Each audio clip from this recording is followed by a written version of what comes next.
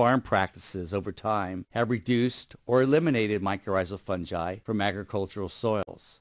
So how do you return them after they have been lost? Well, the seeds of these fungi, called spores, are placed near roots. And active roots cause the spores to germinate and penetrate into the root system.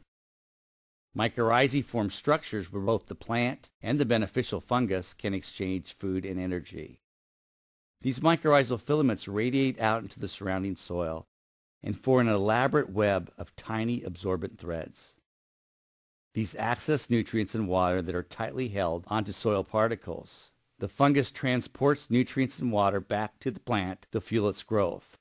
And like a cotton ball, this extension of mycorrhizal threads efficiently absorbs fertilizer. This reduces nutrient loss and pollution of groundwater, lakes, and streams.